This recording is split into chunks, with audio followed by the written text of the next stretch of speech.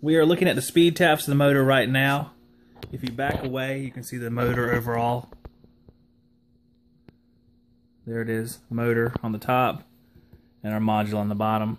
So we get in close to look at the speed taps again. And we see across the top we have 3 small connectors and a larger connector here. This is the common for 24-volt fan signal, and the entire row on the bottom from 1, 2, 3, 4 up to 5 are fan speeds. You see how loose that one is. 5 being the quickest fan speed, 1 being the slowest. So all these are 24-volt hot signals, and this is a 24-volt common. So you can measure voltage here if you're so inclined. The 3 terminals here, the smaller size, are the 230-volt input voltage.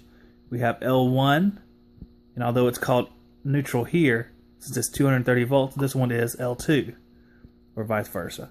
And the one in the center is ground. This input voltage is always on, and then once it receives a fan signal, 24 volt, the motor will engage.